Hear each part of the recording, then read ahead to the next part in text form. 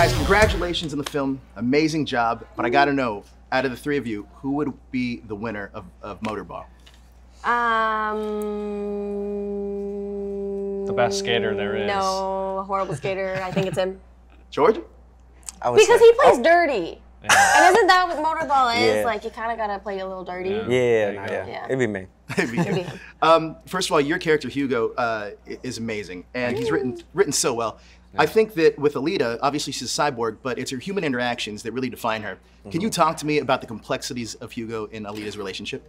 Yeah, I mean, yeah, Hugo also, you know, he's been in this world, you know, since birth, and he remembers everything, and he remembers kind of how, you know,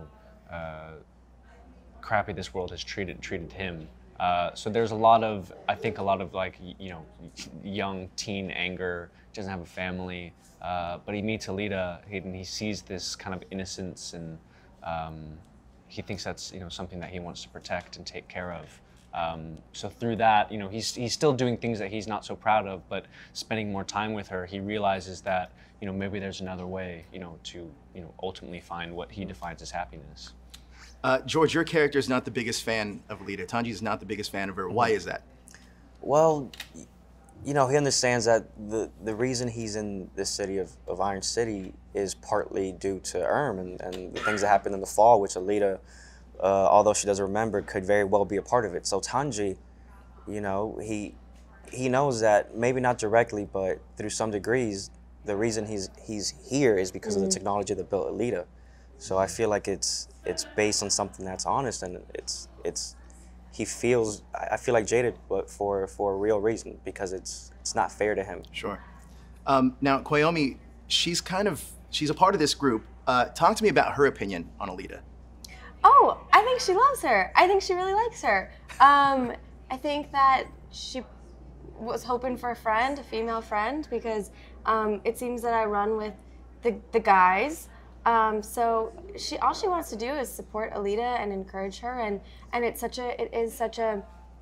beautiful world, but it can be quite savage. And I think that Kwayomi just wanted to give her a piece of like hope, and just like, you're doing okay, like you're doing better than okay. So yeah, she's just there to support. Visually, this is one of the most stunning movies I've ever seen, and the 3D is just so seamless. Everything looks brilliant. So out of curiosity, how much of that is practical, and how much is in front of you? Because it's so much that you have to kind of imagine that's fantastical, but so much of it can be practical. Iron City was super practical because he had Robert Rodriguez built that in his backlot at Troublemaker. So the whole city is there. I think vehicles worked. Your motorcycle? Did not work. Did not work. But looked real.